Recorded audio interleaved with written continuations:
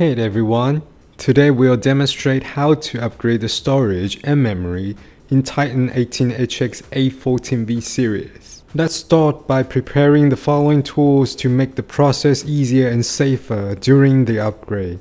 A plastic praying tool, a Phillips No. 1 head screwdriver, and an anti-static red strap or gloves. For the SSD and memory, you will need to get the correct specification to get the best compatibility experience. Titan 18 provides 4 DDR5 5600 slots and supports up to 192 GB of memory.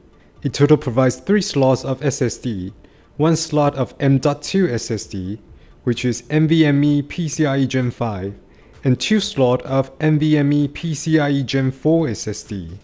Before you begin pulling everything apart, please make sure that your laptop is turned off and the adapter connector to the laptop is removed. To install or upgrade SSD, please confirm whether the purchased SSD is equipped with the thermal pad.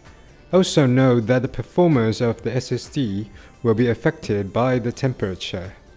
Long press the power button over 25 seconds to cut off battery power.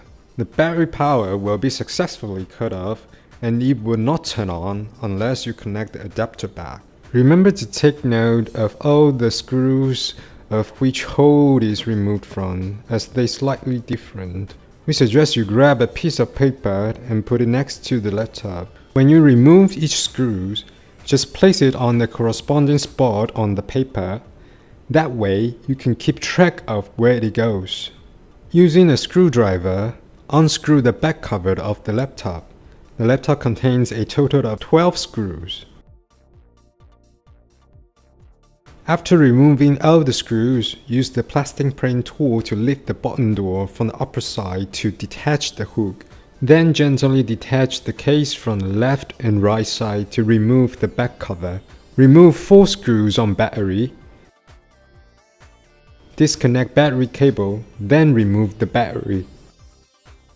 To upgrade the SSD, follow the steps. Remove the screw. Remove the SSD. Insert the new SSD into the SSD slot with a middle angle. Screw the screw back. Slot A supports PCIe Gen 5. We recommended using Slot A when installing or upgrading. If you want to upgrade the RAM, here is how you do it. Remove the memory shut-in case. Press the slot hook with both hands and remove the memory.